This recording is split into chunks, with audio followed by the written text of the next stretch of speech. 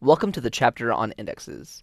In this chapter, we're going to cover some of the different indexes supported by MongoDB, and we'll also discuss the different properties that those indexes have. In this first video, we're going to examine what indexes are and how they work. And to answer this first question, I think it's helpful to ask the question, what problem do indexes try to solve? And that is slow queries. Let's use a quick analogy to illustrate what I'm talking about. Let's say we're looking for some content on bedspreads in a book about interior design. One way that I could find this information is I went through the book page by page, looking for information on bedspreads. But this would not be very fast. I could find this information much more quickly if I went to the back of the book to the index, where I can quickly search for the word bedspread because the index is ordered alphabetically. I'll then find what page talks about bedspreads, and I can go directly to that page. And this is essentially how database indexes work. Working off the book analogy, a book, in the context of MongoDB, would be a collection.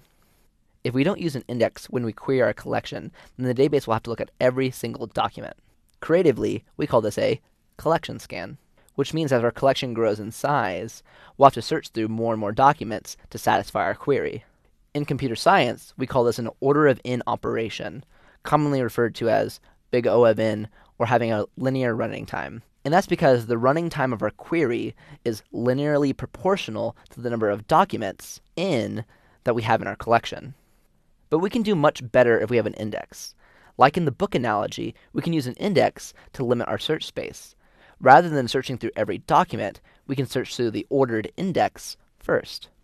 The MongoDB index keeps a reference to every document in our collection.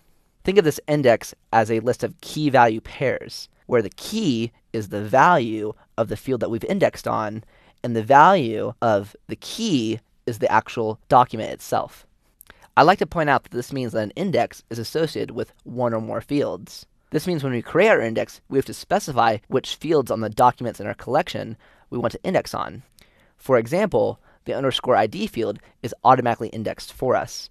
But if I were to write a query that didn't use the _ID field, I wouldn't be able to search the _ID index and find the reference to my documents. And it is possible to have many indexes on the same collection. I might create multiple indexes on different fields if I find that I have different queries for different fields. Like the index at the back of a book, the index keys are stored in an order. Because of this, we don't have to look at every single index entry in order to find it. MongoDB uses a data structure called a B tree to store its indexes.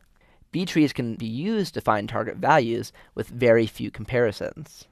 With a collection scan, each new insertion creates an extra comparison.